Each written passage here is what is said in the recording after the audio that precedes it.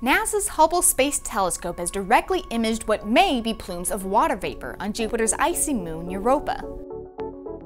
Europa has long been thought to harbor a global ocean of water beneath its surface of ice, making it a prime target of study for anyone interested in searching for alien life.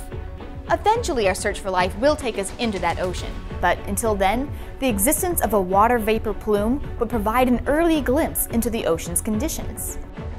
In 2012, a team of astronomers used the Hubble Space Telescope to observe a faint aurora from the interaction of Europa and Jupiter's magnetic field.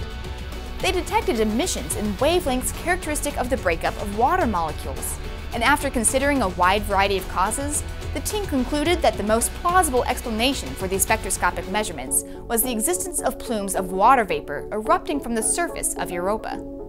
Now, a different team of astronomers has used a different method with similar results. They used Hubble to image Europa in ultraviolet light as the moon transited across the disk of Jupiter, and were actually able to take direct images of what appear to be the silhouettes of plumes rising about 125 miles above the surface of Europa. If these observations are indeed of water vapor plumes, then they approximately match the 2012 observation estimates for the plume's mass, height, and location. Also, these plumes are transient, meaning they come and they go. Out of 10 observations of Europa transiting across Jupiter, the team saw possible plumes on just 3 of the transits. Both the recent observations and the 2012 observations provide evidence, not proof, of water vapor plumes on Europa. Science is a process, it's not always cut and dried.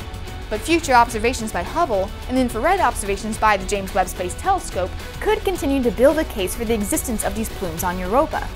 And then NASA's future Europa flyby mission would continue the search for the plumes and visit them to look for evidence of a habitable underwater world.